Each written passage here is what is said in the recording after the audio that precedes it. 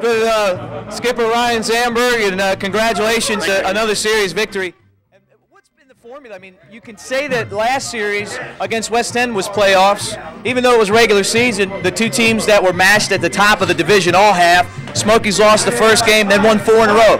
This series, it was the same thing. Lost the first one, but they came right back and take the next 3 and win the series. Why is that? Well, these guys are too much. I mean, they're just resilient. Whenever they get threatened or challenged, like today, you know, we're winning 1-0. They come back with a home run. They tie it up 1-1, and we bounce right back. I mean, these guys are something else. And as soon as they get threatened a little bit, they bounce back and get the job done. So we've been doing it for about, it feels like for about 3 or 4 weeks with the big series, and this is just a continuation. So it feels good to get into the championship, and so we're enjoying ourselves right now. When the team was 13 games under 500, when they were going through that 12-game losing streak, did you envision this as a possibility? Well, you know what? That's hard to envision that. But what I did tell the guys is, at the end of that streak, I told them, you know what? We're going to be a better club and better people and better players because of going what we went through.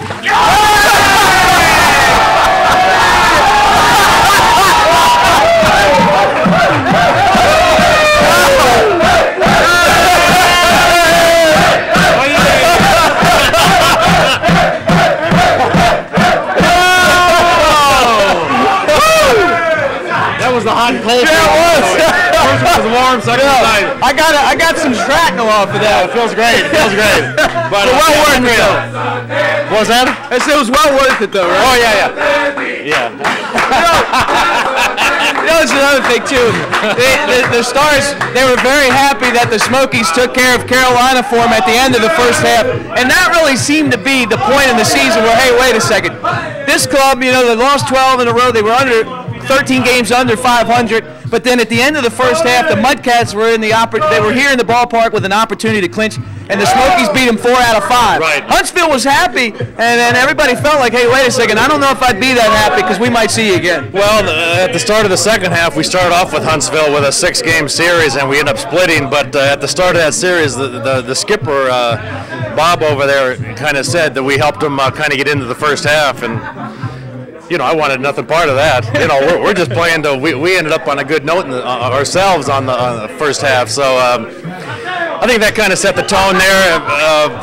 Never giving up and finishing up on the first half on a good note. And then we came into the second half with a new half in front of us, and boy, the guys just kept going and going and going.